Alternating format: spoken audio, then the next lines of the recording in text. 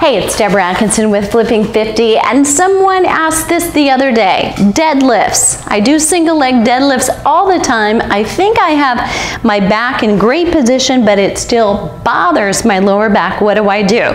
So here's my response to this. So first one, good on you for doing it. And here's the most common error. So what I want you to do is to try it first without anything. So this is what I'm going to hold when I do a single leg deadlift, but while I'm just attempting to do it and getting into good form so that I can keep any tweaking out of my lower back that might happen with a weight, I'm going to do it without. I'm going to actually just go to that handle. So what I want you to do is to think about the placement. You want your weight on your heel always. So it doesn't matter if I'm in the upright position, and this should be all the way up straight here because that's the goal, or whether I'm here and I'm actually reaching down, my weight should be on my heel. My toes, I'm using them for balance, but they should be much lighter than the weight on my heel. So if the weight's on my heel, the weight is here. If the weight goes forward to the ball of my foot, it's in my knee. And therefore the exercise is no longer doing good, it's putting me at risk, okay?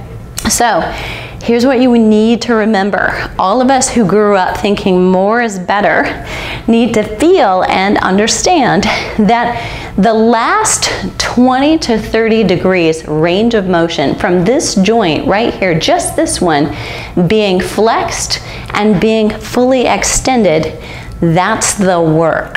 The work is not coming from being bent wide open and coming all the way up from that position, because the closer we go to the floor, the more we lose this and we start getting up here. So my guess, without seeing it, is that you're trying to do a more type of an exercise. You're trying to come all the way down and maybe touch the floor. So it may help you to actually use a bench or an ottoman and put the weight or touch the weight to that, so you can feel like you get that sense of completion that you might get if you go to the floor, but you really shouldn't be going to the floor anyway. So I want you to watch me doing it. And I'm just going to choose my best balanced leg because it'll be a better demonstration.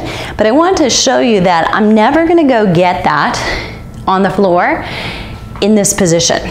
So I'm going to go here so I get it with good control and don't put my back at risk. And then when I do the exercise, I start here. I'm going to put my hand in the back of my bum, and then I'm only going to go to where I'm still feeling it here and feel nothing in my back.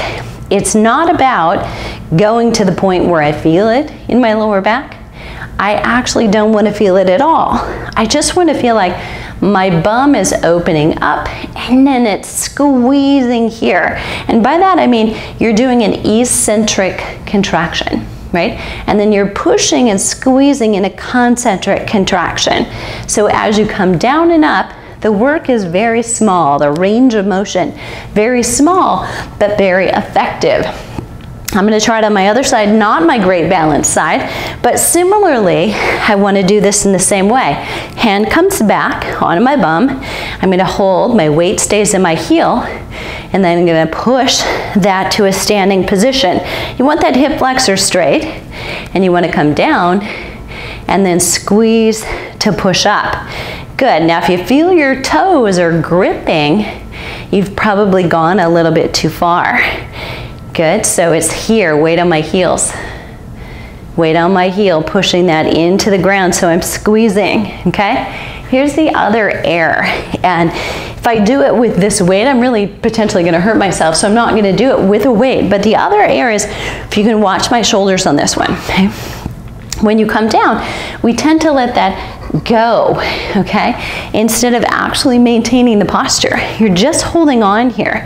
And all that should be happening is you're hinging here and then coming up.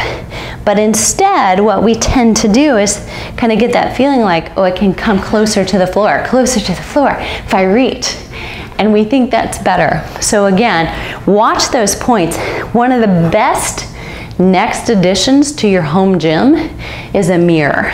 And although it's hard to watch yourself because you're moving and that may make you fall over, you want to keep your eye on a focal point like your weight or the edge of your mat or a chair that's not moving.